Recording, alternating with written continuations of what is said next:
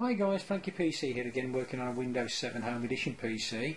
Just thought that I'd give you a little tutorial, having been requested by some of my YouTube members, regarding how to do a reset on your laptop or PC's LAN card adapter or wireless LAN card adapter. Basically, the reason why you'd ever want to do this is, for example, here, if you were to get this particular page come onto your desktop after you switch your PC on, where it says the page can't be displayed, or you're trying to go onto to Google or internet, this is a common page which you'll end up no doubt getting at some particular stage.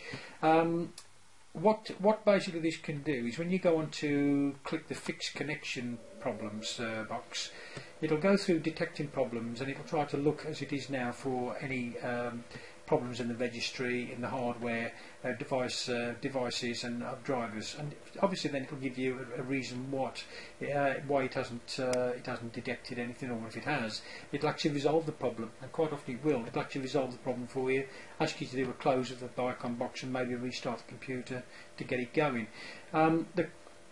The most common thing that I've seen this particular box do here, or the diagnostics do, is it actually says that it's reset your wireless LAN card adapter, and everything is then okay.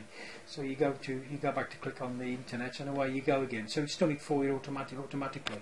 But there may be a situation where this particular diagnostics doesn't work.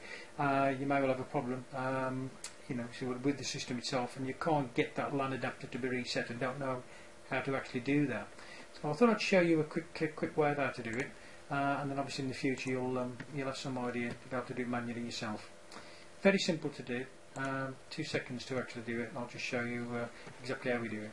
So bottom left hand corner, you need to click open your run box across the bottom here, and search box, and we need to type in there device manager. If you just type device in, then you'll see at the top, second on the top, from the top of the list, it's got device manager. That's what we need to click on, because it'll open the device manager box up, and this is where all of the drivers and all of your keyboard, your mouse, disk drives, everything is here that you want to have a look at. It's all basically loaded into this fascia. Alright, so what we're looking for, if you can scroll down here, we're looking for your wireless LAN adapter, and here it is there. Mine says Dell Wireless 1390 WLAN mini card. That's the device that the diagnostics resets.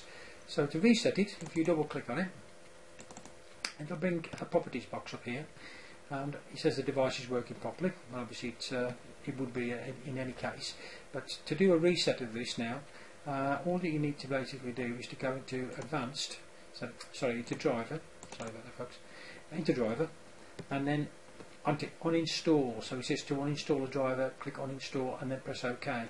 Now obviously I'm not going to do this now, because obviously it'll end up, I'll have to do a restart of the computer, and unfortunately I'm not working on a virtual box.